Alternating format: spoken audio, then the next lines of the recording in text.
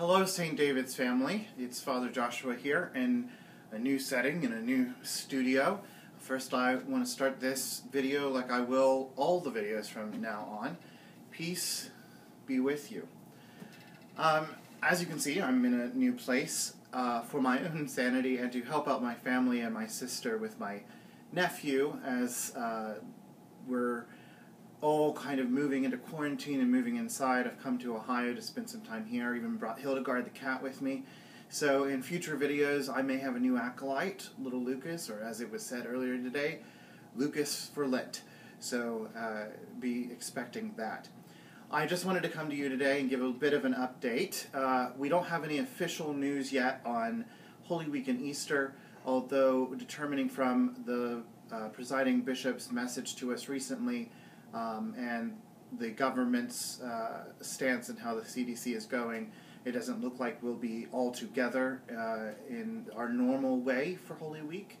But I want to assure you that I and the other clergy are working to find ways to bring us all back together in the best way that we can. Deacon Clay is currently working on a way that we can do Zoom conferencing so multiple of us can be on the video at the same time. And it may be a way that in the future we can start up our Sunday school classes again and you can join in and we can actually converse online and have a live discussion on the women of the Bible and continue that.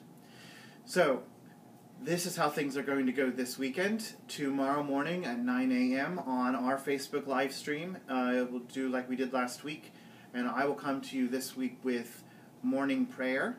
And Pastor Terry is going to preach our sermon this week.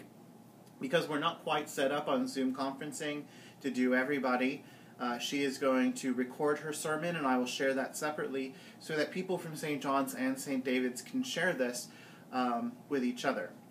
Now, in the link to this video, you will also find, or in the description to this video, you will find a link for the new page set on Facebook by our diocese, which is the Diocese of Northern Indiana Diocesan Virtual Worship page.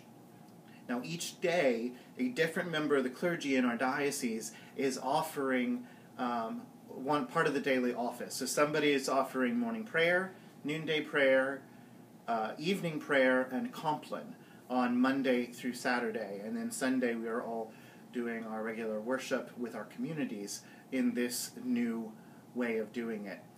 I've been tasked with doing evening prayer every Monday, so I invite you to tune in about 5:10 on Monday evening. We'll gather together for evening prayer through video, and in one way that we can be together.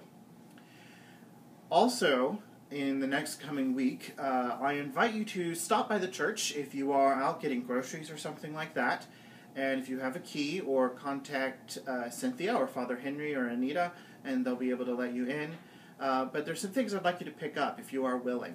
You know that over the last year we have collected seeds in a big jar for our Unity Garden.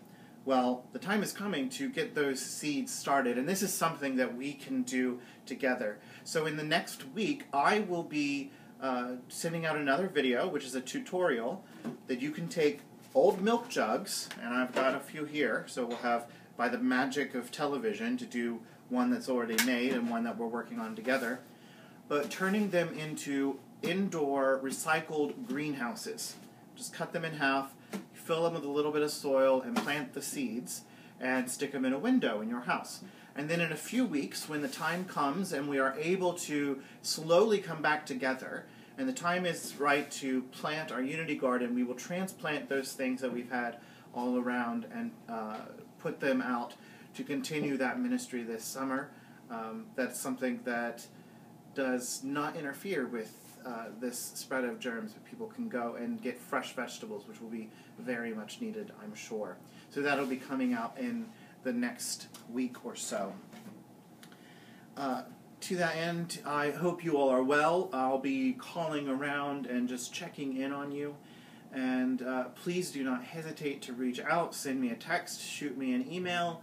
If you have prayer requests, you can send them to me or to Deacon Clay, and we will continue to pray together and worship together, even though we are not physically together.